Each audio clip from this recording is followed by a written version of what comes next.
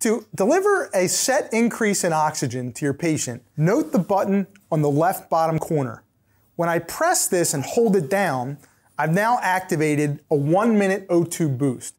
I've also activated alarm silence. To cancel the O2 boost, I simply press the red arrow. The O2 boost in this instance was set to deliver 100%.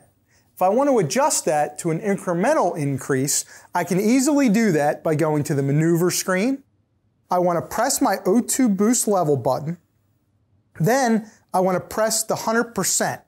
Now my O2 percentage has lit up and I can adjust the desired level for oxygen increase. You will note the oxygen boost level will be displayed on the screen at all times.